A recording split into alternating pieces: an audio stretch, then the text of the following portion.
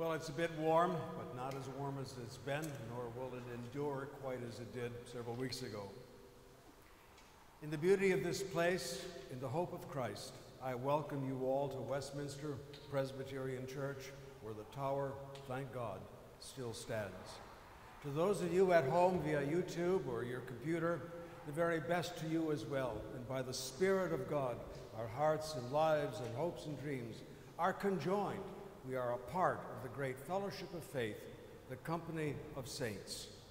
Welcome again to this place that is safe, a place where all can be whom you are called to be, allowed to be, encouraged to be by the very love of God, our Creator. Welcome to Westminster Presbyterian Church.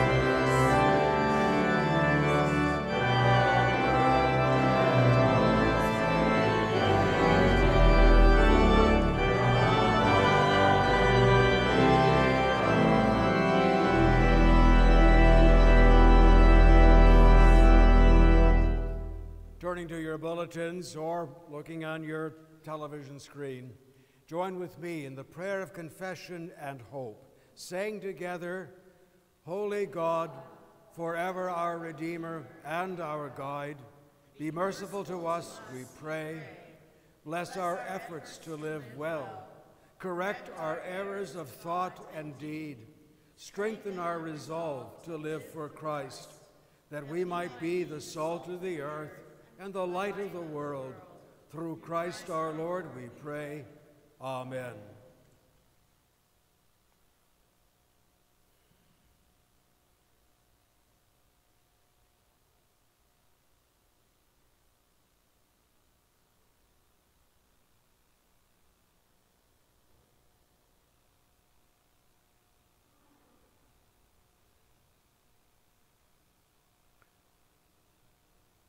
Dear friends, you belong to God.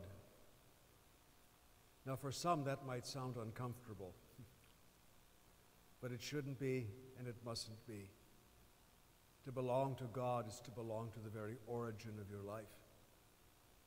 To belong to God is to belong to the very source from whence you came, a source that gave you life with love, breathed into you the very Spirit of God. It's a good thing to belong to God, especially when we are cognizant of our errors of way, shall I say, and our many failings, which sometimes mount up higher than we would like. But the point of it is nothing can separate us from the love of God, secured for us in Christ. To God you belong. To God you're important. You are the salt of the earth and the light of the world. You are forgiven, and even now you are being made new. And so we sing, Glory be to God.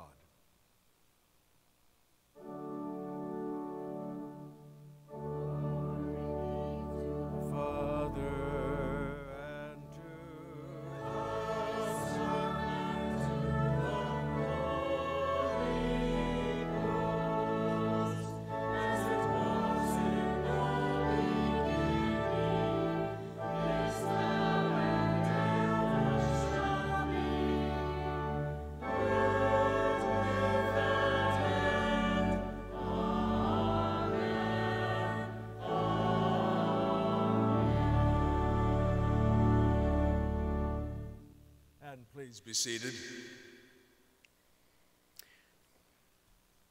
Several announcements. First of all, I will call your attention to a note that is already included in the bulletin, where the sermon of the day is noted. We have a guest with us, the Reverend Allie Lee. Allie, why don't you stand up there? And actually, Allie and I were out on the sidewalk this morning. Remain standing, please. You're not getting out of this quite so easily.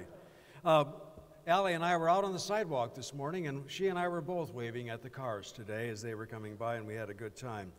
But Allie Lee is the stated clerk of our presbytery, and she has kindly consented to preach this day. You might wonder why. Well, you've had me now for almost 6 months. We had Harlan Redman a few months ago, and this is to give you a break from me. And Allie, we're absolutely, utterly delighted to have you here at Westminster. Thank you. We'll hear from you in a moment. So to keep Allie in our prayers, her family, of course, and our presbytery. Also in your bulletin this morning, there is a note and an envelope, a special offering, an offering of the year that is, the due date is next Sunday, actually. World Communion Sunday. But being good Presbyterians, we'll be happy to take your money anytime. So, the Peace and Global Witness, a notable little handout here to remind us that we belong to a larger community of faith, and only in the company of the larger community can we in fact accomplish even the greater things. Are there any other announcements this morning? There might be some personal concerns that need to be shared. We have a mic runner back there if need be. Just raise your hand and we'll bring the mic to you. Any concerns that you would like to share this day?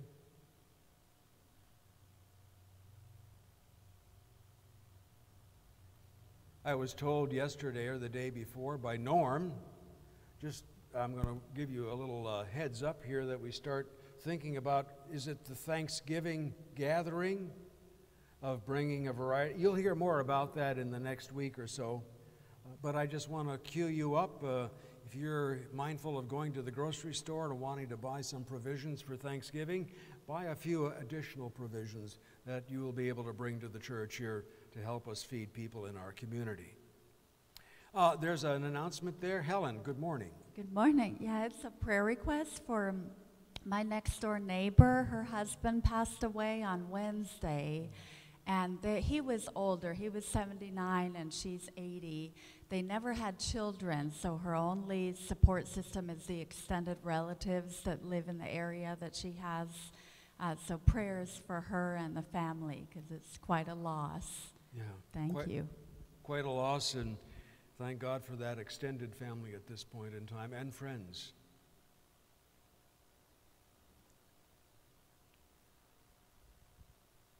Hello.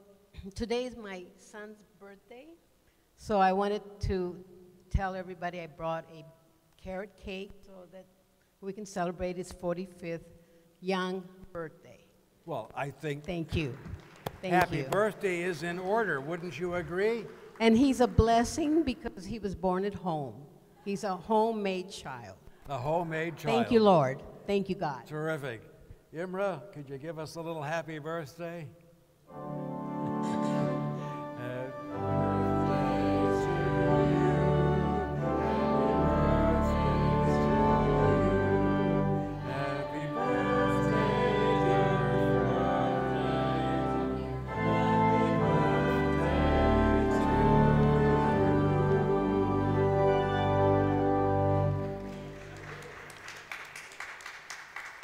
And nothing like being homemade. And by the way, speaking of homemade, a prayer was answered this week.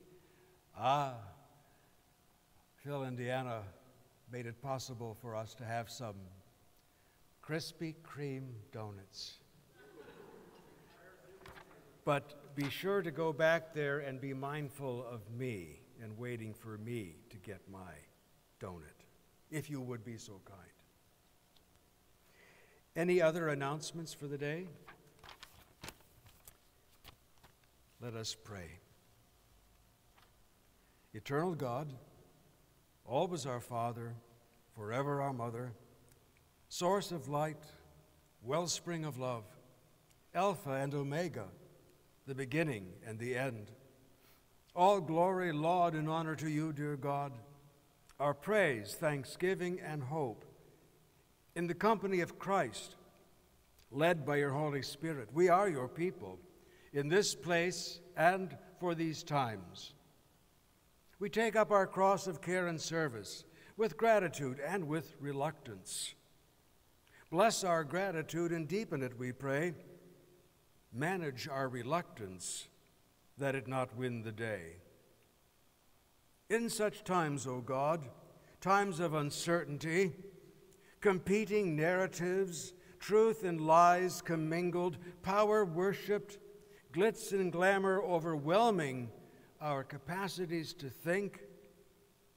By your Holy Spirit, dear God, help us to maintain our balance, keep up our spiritual health and that of our bodies.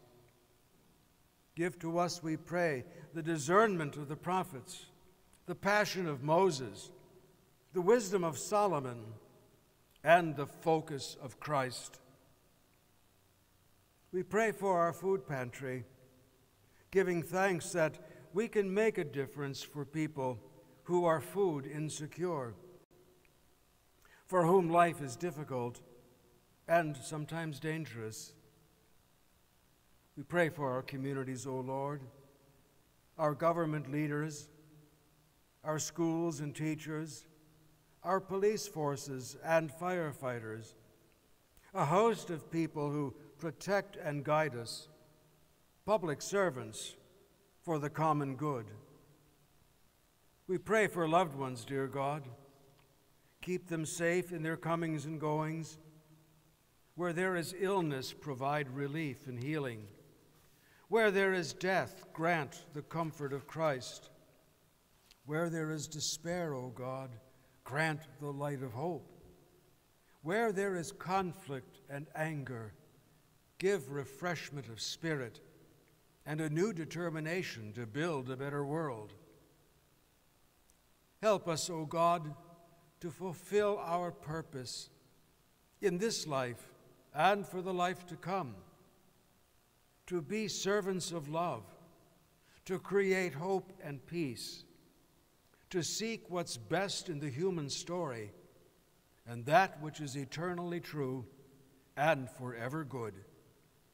In the name of our Lord Jesus Christ, who taught us to pray, saying, Our Father, who art in heaven, hallowed be thy name. Thy kingdom come, thy will be done, on earth as it is in heaven. Give us this day our daily bread, and forgive us our debts, as we forgive our debtors. And lead us not into temptation, but deliver us from evil. For thine is the kingdom, and the power, and the glory forever. Amen.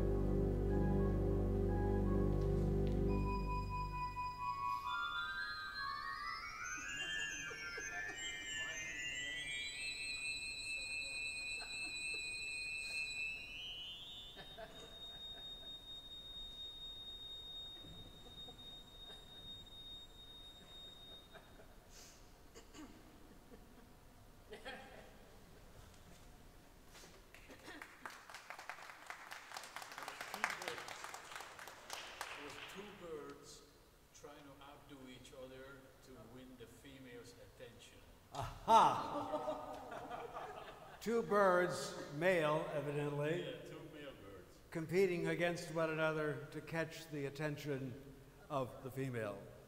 Well, that's an ageless story, I'm afraid. Anyway, you had me in suspense. I wonder who made it. We'll see. Next week, maybe. Yeah, right, next week. The sequel. Dear friends, the morning offering.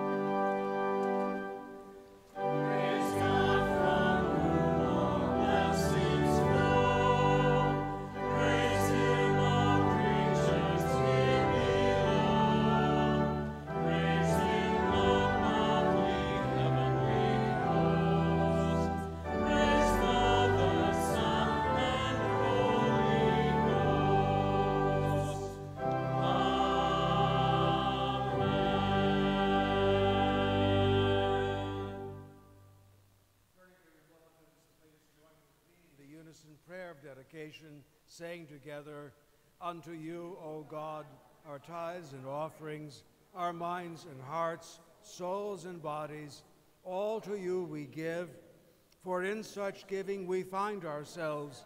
In such giving the world is loved. In such giving we see the brightness of your glory. Amen."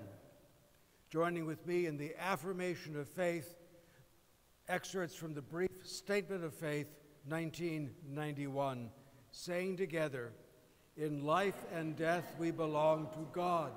Through the grace of our Lord Jesus Christ, the love of God, and the communion of the Holy Spirit, we trust in the one triune God, the Holy One of Israel, whom alone we worship and serve. We trust in Jesus Christ. We trust in God. We trust in God, the Holy Spirit. In gratitude to God, empowered by the Spirit, we strive to serve Christ in our daily tasks and to live holy and joyful lives, even as we watch for God's new heaven and new earth. With believers in every time and place, we rejoice that nothing in life or in death can separate us from the love of God in Christ Jesus our Lord.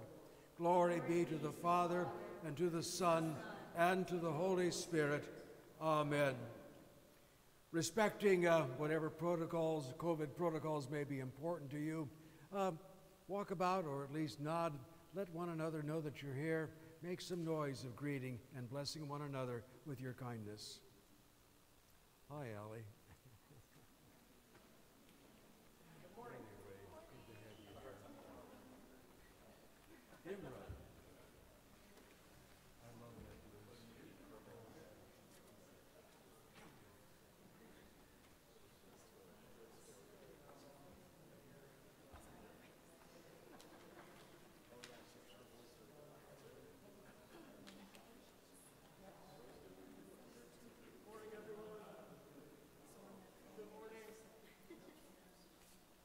You can sing the blues anytime.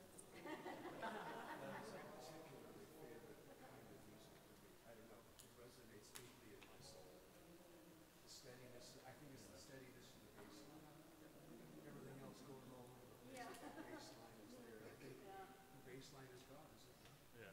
That's where the rubber meets the road. That's where the rubber meets the road. It's there. It's there. It's there. Thank you. We're having a theological discussion here. Pay no attention to us. I guess Imra, call it up.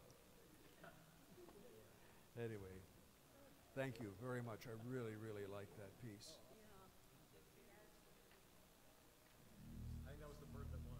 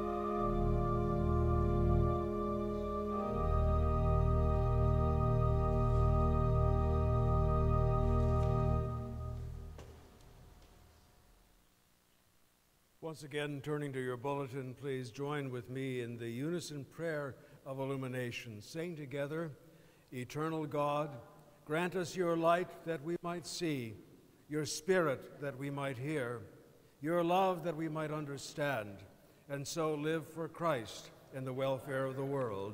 Amen.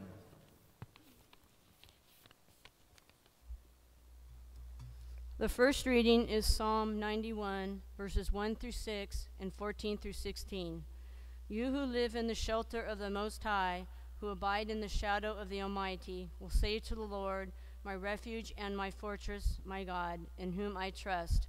For he will deliver you from the snare of the fowler and from the deadly pestilence. He will cover you with his pinions, and under his wings you will find refuge. His faithfulness is a shield and buckler.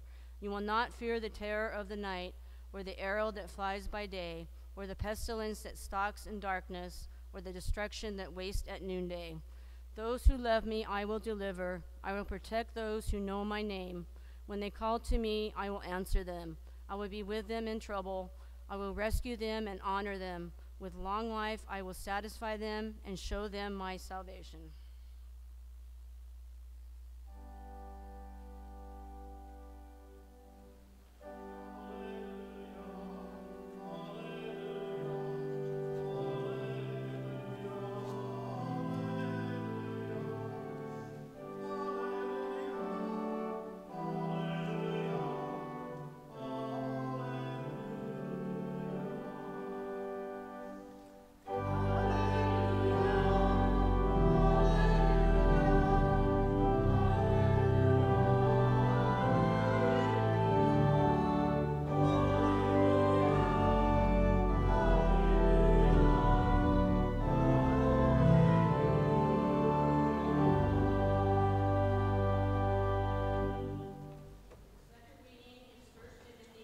Chapter 6, verses 6 through 19. Of course, there is great gain in godliness combined with contentment, for we brought nothing into the world, so that we can take nothing out of it. But if we have food and clothing, we will be content with these. But those who want to be rich fall into temptation and are trapped by many senseless and harmful desires that plunge people into ruin and destruction. For the love of money is a root of all kinds of evil, and in their eagerness to be rich, some have wandered away from the faith and pierced themselves with many pains. But as for you, man of God, shun all this, pursue righteousness, godliness, faith, love, endurance, gentleness. Fight the good fight of the faith. Take hold of the eternal life to which you are called and for which you made the good confession in the presence of many witnesses. In the presence of God, who gives life to all things, and of Jesus Christ, who in his testimony before Pontius Pilate made the good confession, I charge you to keep the commandment without spot or blame until the manifestation of our Lord Jesus Christ, which you will bring about at the right time. He who is the blessed and only sovereign, the King of kings and Lord of lords, it is he alone who has immortality and dwells in an unapproachable light, whom no one has ever seen or can see. To him be honor and eternal dominion. Amen. As for those who in the present age are rich, command them not to be not haughty or to set their hopes on the uncertainty of riches, but rather on God, who richly provides us with everything for our enjoyment. They are to do good, to be rich in good works, generous and ready to share, thus storing up for themselves the treasure of a good foundation for the future, so that they may take hold of the life that really is life.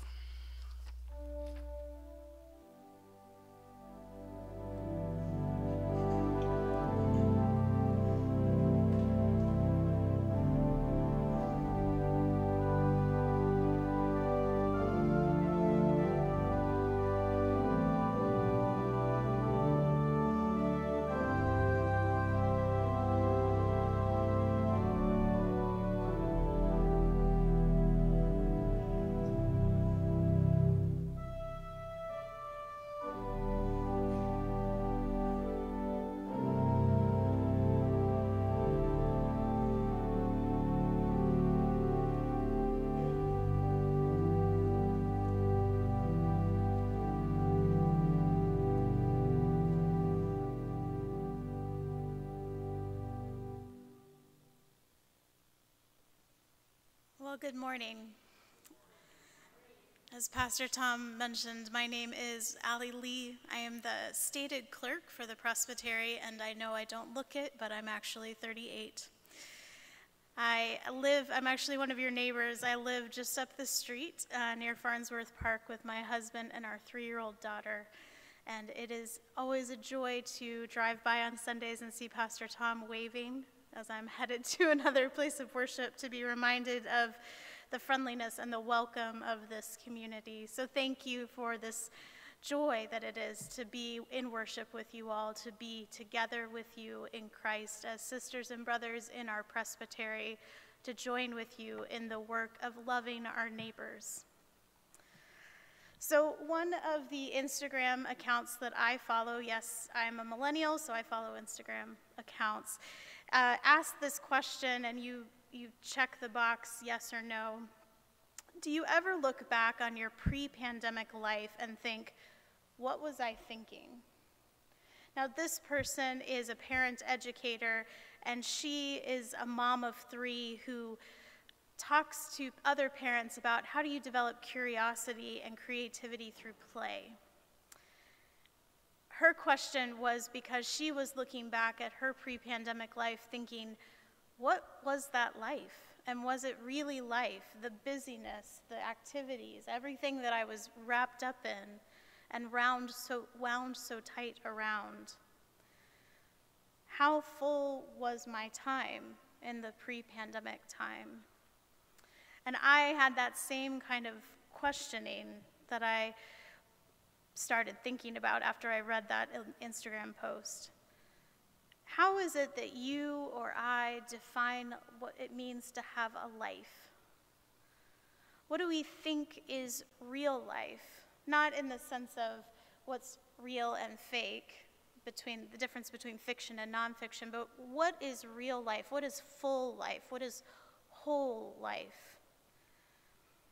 A gift of our scriptures is that we have these different accounts of people who have been asking these same kinds of questions for millennium.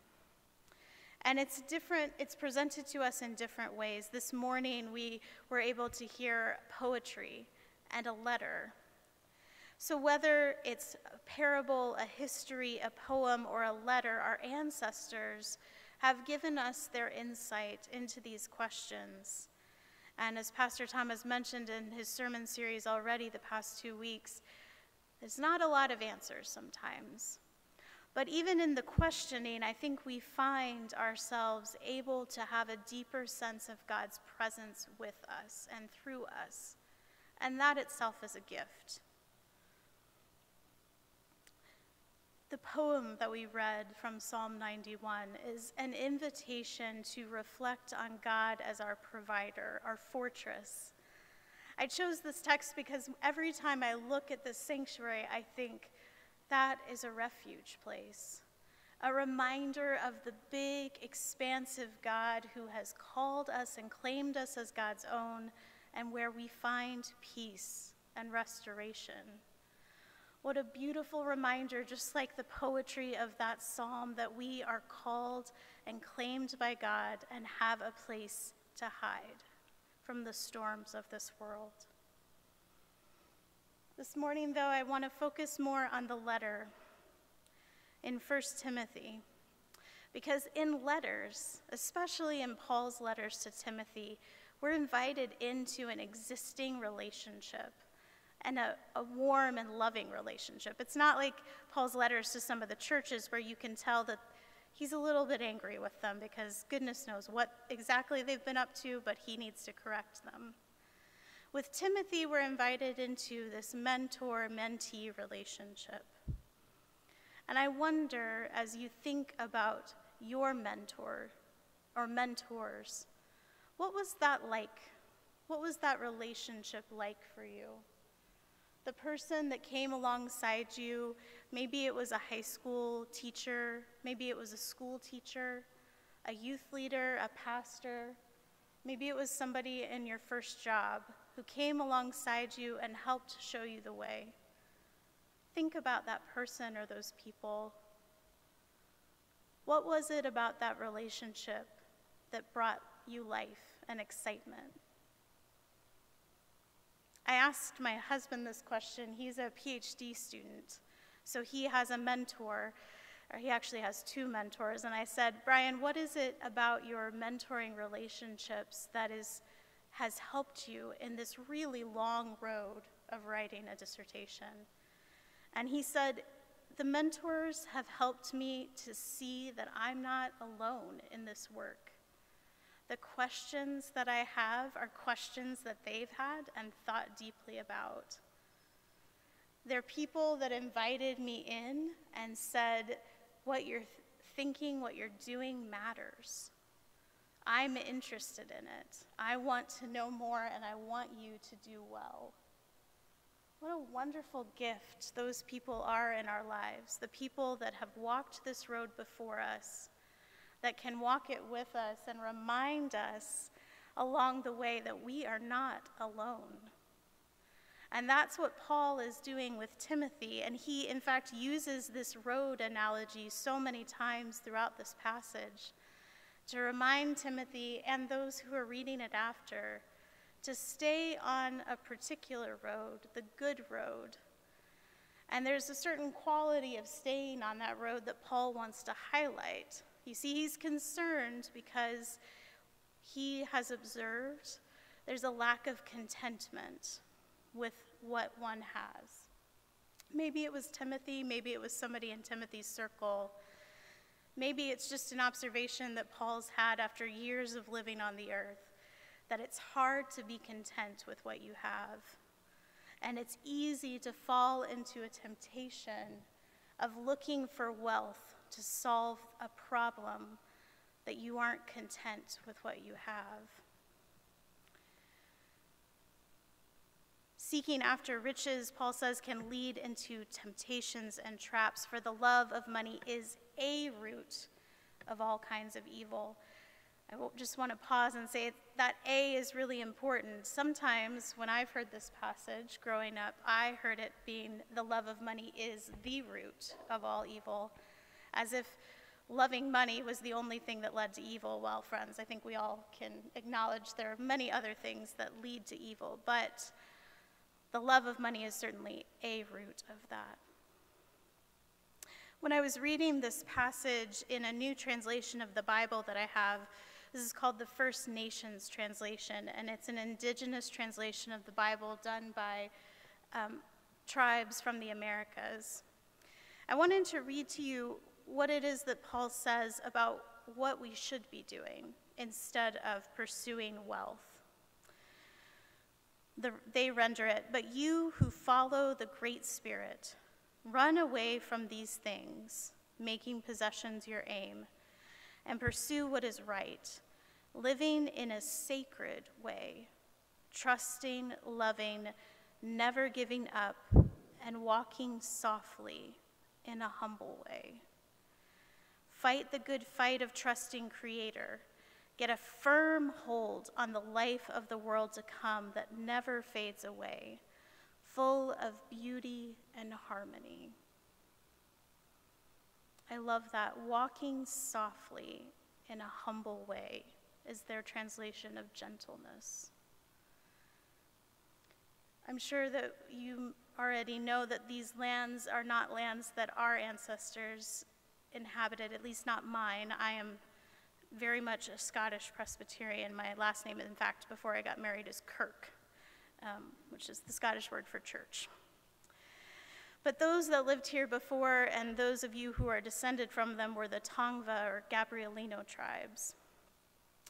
And one of their scholars, Torres, said that the major reason that the Tongva or Gabrielinos thrived was that they had a relationship with the natural land based on a deep respect.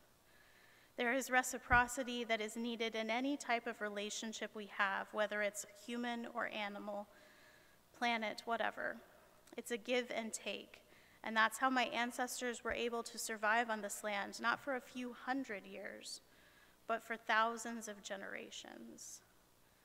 Scholars think that Tongva or Gabrielino peoples had lived on this land in the Los Angeles basin for maybe 10,000 years. And there's something in this pursuit of wealth that I think maybe we've gotten wrong, where we have started to think since the Industrial Revolution that we are mechanisms in a big factory where we're producing products and we have to continually stay busy.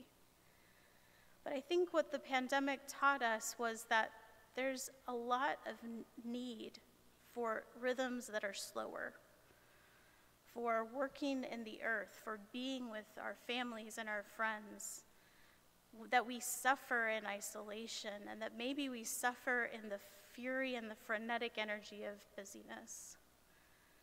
Even if we aren't intentionally trying to make ourselves millionaires, we still are caught up in this complex of becoming good producers of things, and in the church, good producers of good works. But I think there's something that we can learn from the Apostle Paul and from those who occupied this land about what it means to have real life or good life.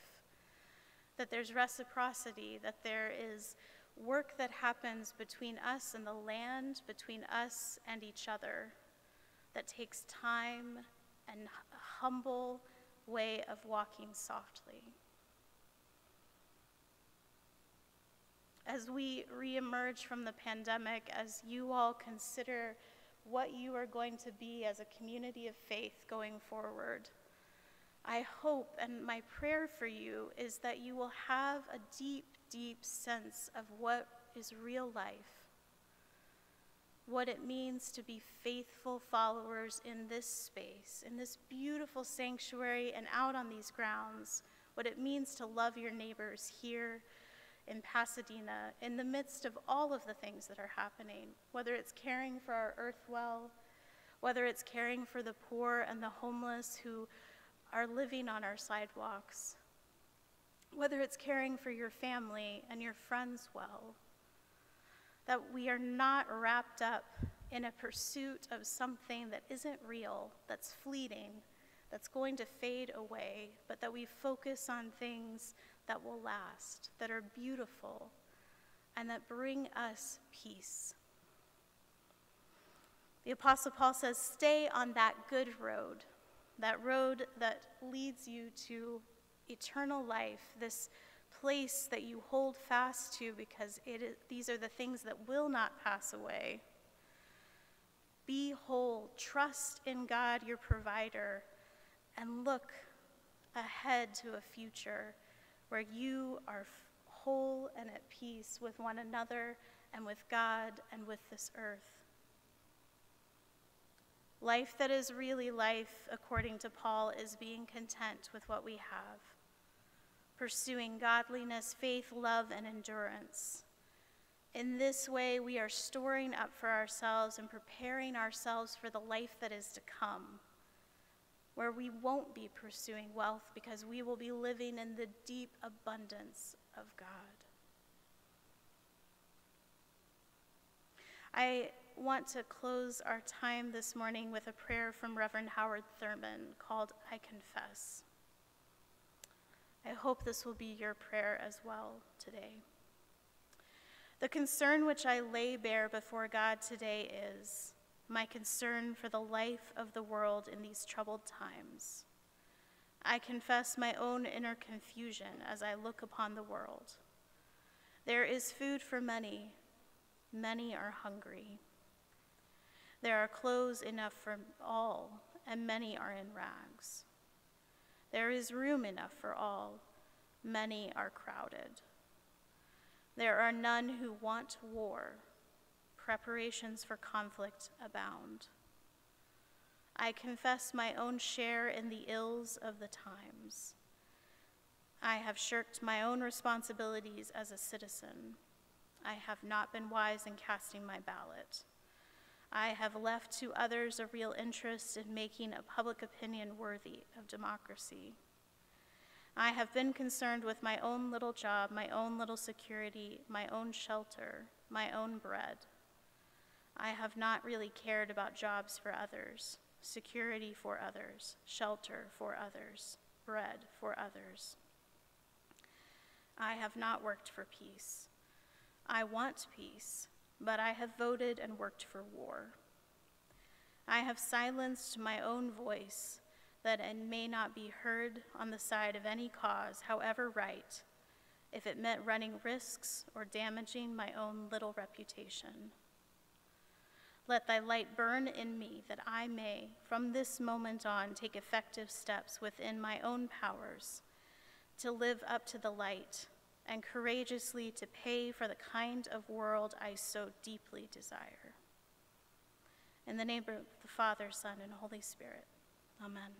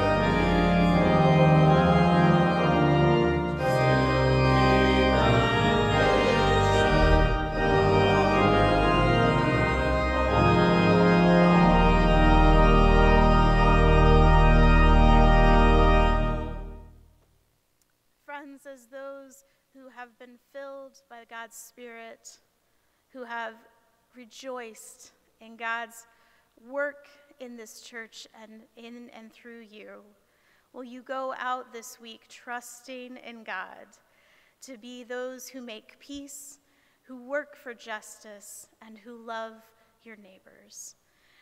In the name of the Father, Son, and Holy Spirit, go in peace and love.